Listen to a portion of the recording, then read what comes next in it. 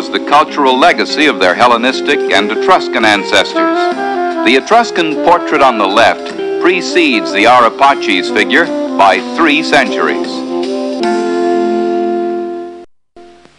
Architecture under Augustus also looks back to classical Greece.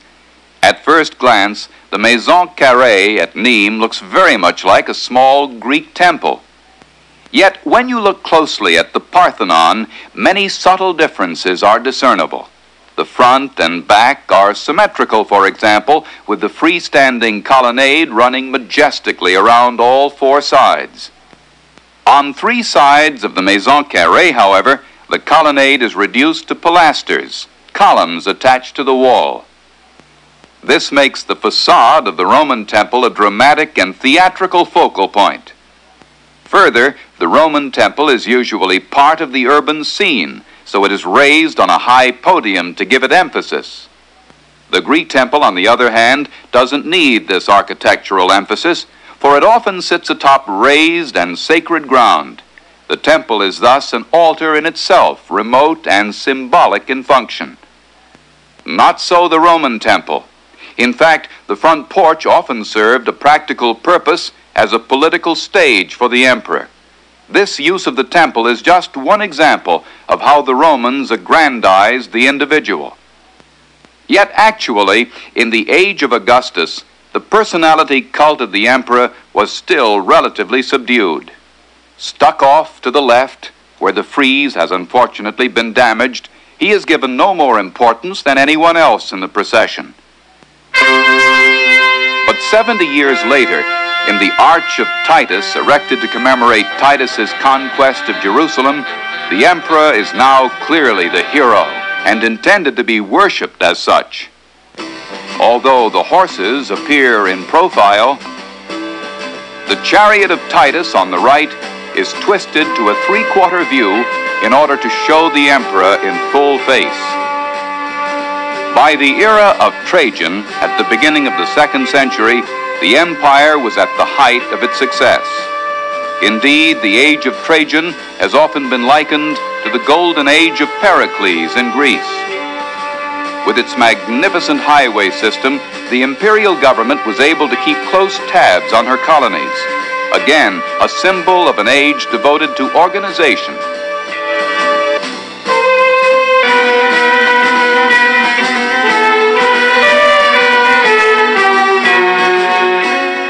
No longer were the landed gentry and the rest of the senatorial class entrusted with important affairs of state.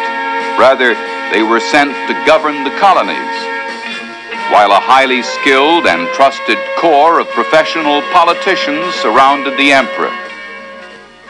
As the self-importance of the emperor continued to expand, so did its artistic expression.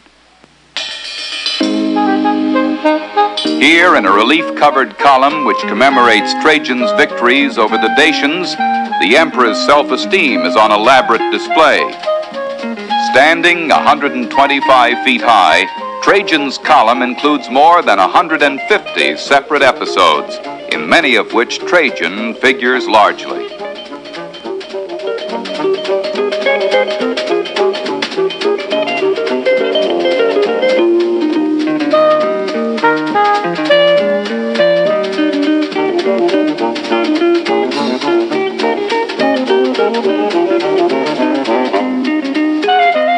In the Roman tradition, many of the scenes describe the practical, down-to-earth side of life.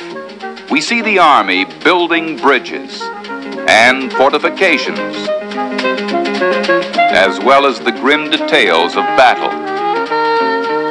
Although no attempt is made to suggest space and proportion realistically, the artist's techniques do permit incredibly accurate detail of dress, arms,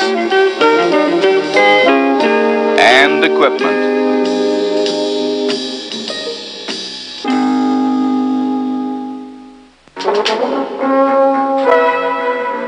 Thus, the historical narrative form proved to be perfectly suited to the typically Roman characteristic of describing their leaders' exploits in painstaking detail. So as a monument to the original Latin elements in an otherwise second-hand classical culture, the Column of Trajan is unsurpassed.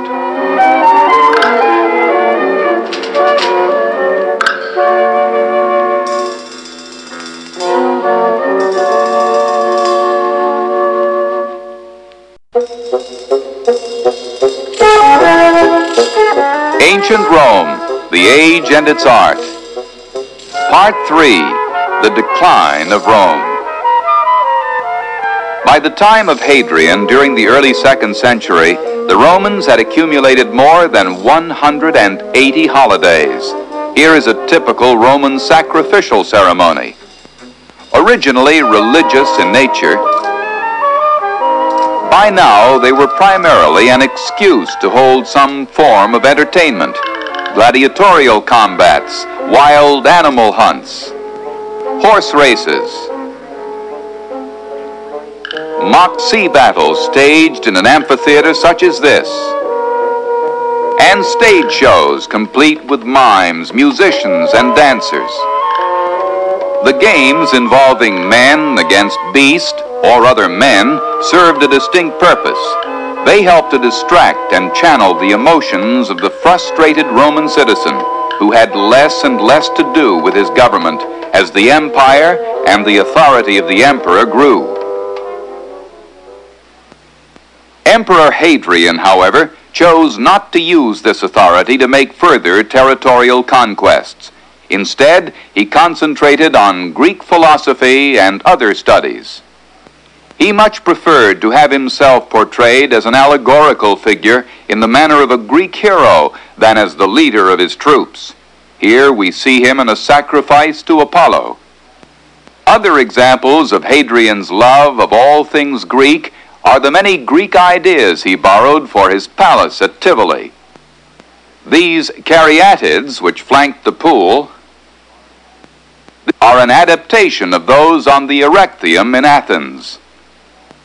Hadrian also built the Temple of Venus and Rome, the only temple in Rome which had the symmetrical ground plan and free-standing colonnade of the classical Greek temple.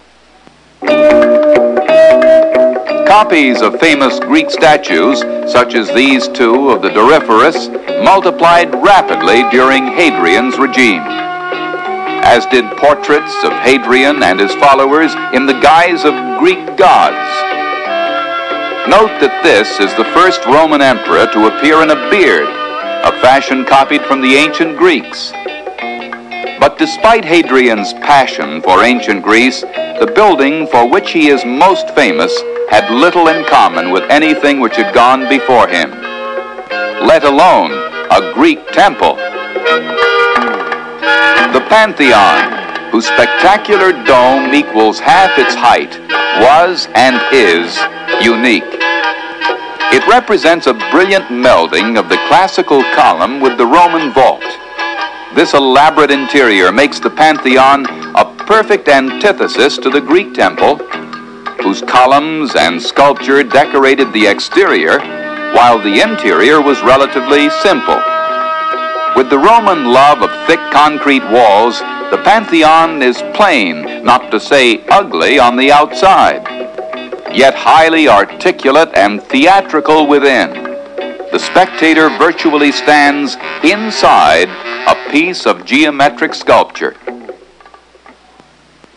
Art during the reigns of Antoninus and Marcus Aurelius, who followed Hadrian, continued in a Greek-inspired vein, perhaps more deeply modeled and naturalistic than comparable Greek works, but essentially classical in feeling.